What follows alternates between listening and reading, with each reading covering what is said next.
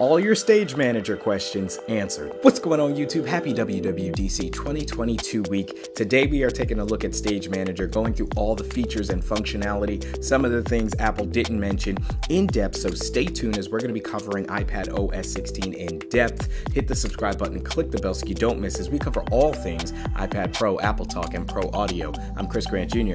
It's the Granite Geek Show.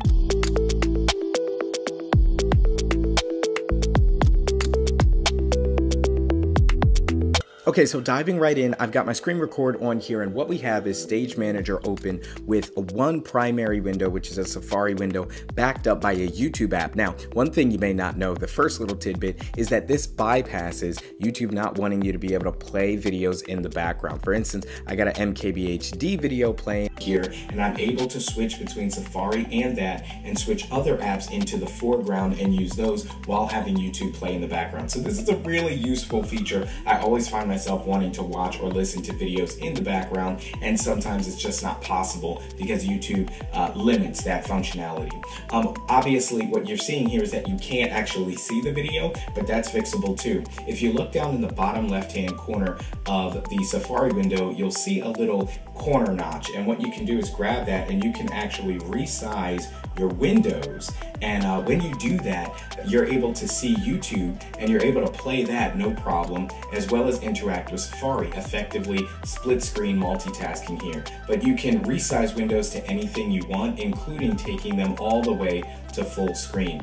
When that happens, you see that the little corner notch moves over to the right side, and you can just grab that anytime to enter back into Stage Manager. So that's really, really helpful. And of course, you can switch back and forth between them in order to have them in the foreground. Now, when it comes to switching into another app, we can simply, for instance, I'm using voice memos to record some audio for this. We can drag that right into Stage Manager as well. And while the windows look a little janky, like in terms of the order of them, we are able to just tap on any of them, or if you have your mouse, you can click into any of the spaces and it will bring said app to the foreground. So that's also really useful, just having multiple windows on top of windows, just like you would in a macOS operating system or a Windows operating system. So super helpful. I think it's getting a little cluttered because right now multi-screen Stage Manager mode and split screen still exists. So for instance, if I pull down here on the control center, I can disable multi-screen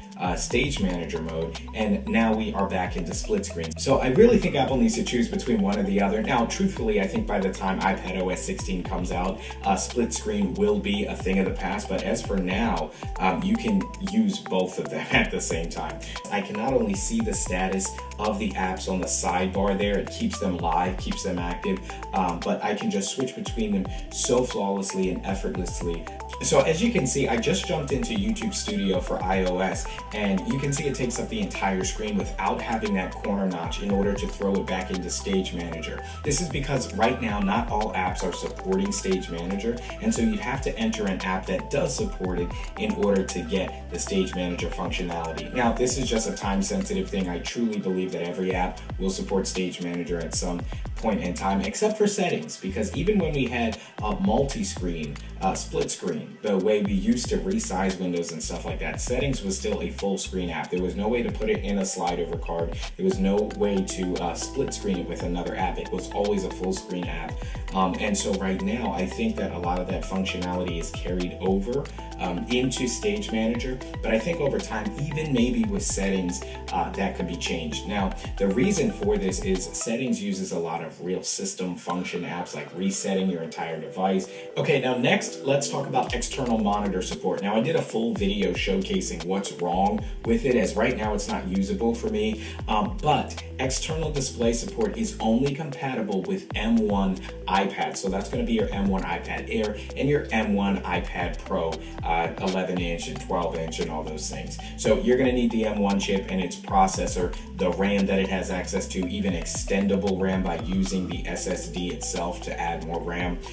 That kind of functionality is going to allow for multiple apps to be running at the same time, and with an external monitor, up to 8 apps running at the same time. And then finally, guys, we can group apps. So as you can see right here, I have Pixelmator running in the foreground, and it is the only app right now on the stage with Stage Manager. Now I can resize this. If I make it longer, it'll eventually take away the dock. The dock will auto hide and you'll have to pull up. If I make it shorter but perhaps wider, the apps to the side will disappear. And if you do it wider and longer, it'll take up the full screen, of course. But we can always go right back into Stage Manager here and resize it so that we get both.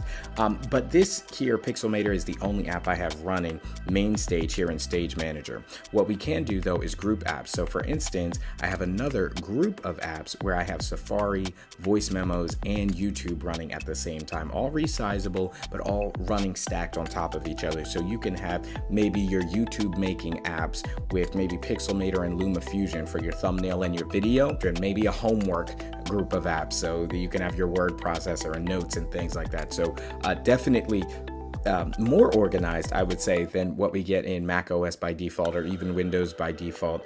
Just being able to not only have windows on top of each other, but to be able to group applications in Windows and access them in a side tab. So that's really functional. And guys, just using it over less than 24 hours at this point, it has dramatically changed the way that I multitask on the iPad Pro. Again, being able to run YouTube videos on the side, in the background, whatever, and see a live grouping of my apps on the sidebar is just really, really helpful.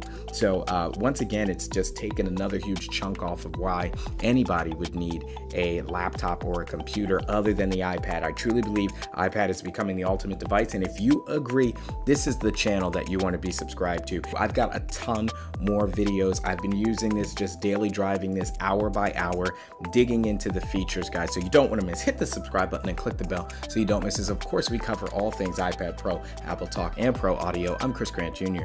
It's the Granny Geek Show.